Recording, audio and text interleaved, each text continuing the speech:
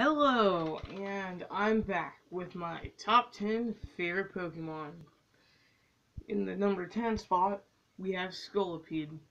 When I first did my original playthrough of Pokemon Black and White, I caught a Venipede in the Pinwheel Forest, and I was about to release it when it was just before it evolved. I was about to release it, but I figured I'd battle with it in a few more battles, and it leveled up and evolved. And it's the only reason, well, it's the only Pokemon that kept me from losing the Pokemon League in Pokemon Black and White. It overall was a very good Pokemon. number number 9, we have Greninja. When I did my first playthrough of Pokemon X, I chose Greninja as my starter. And I honestly was just choosing blindly. And when I finally got to evolve into a Greninja, I was so happy. Ugh. It was so awesome when I got my Greninja.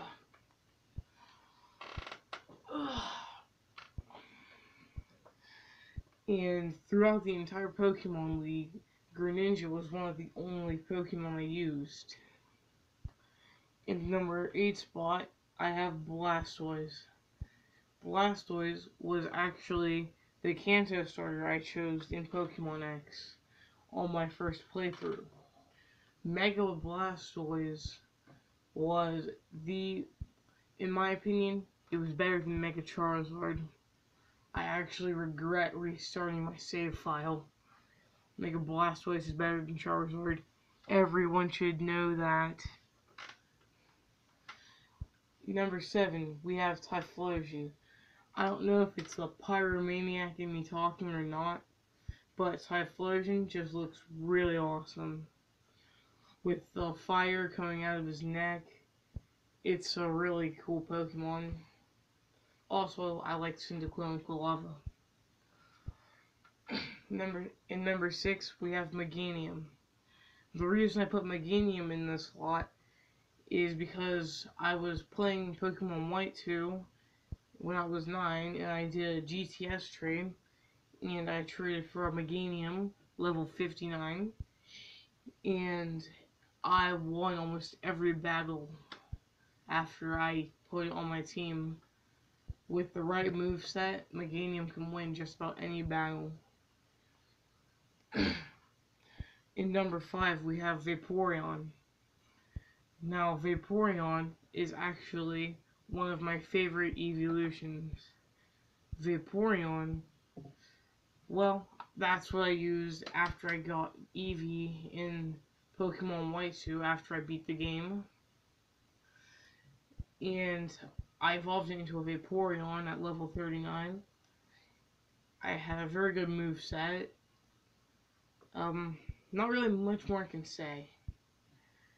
Number 4, we have Alakazam. Now, if it wasn't for the Pokemon World Tournament in Pokemon White version 2, Alakazam would not be on this list, but it is.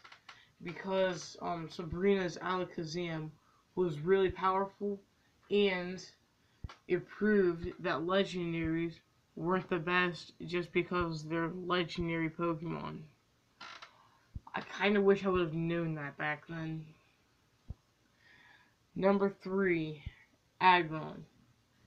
Being one of my favorite steel types of all time, Aggron has not the best stats of all steel type Pokemon, but I like Aggron because of its attack.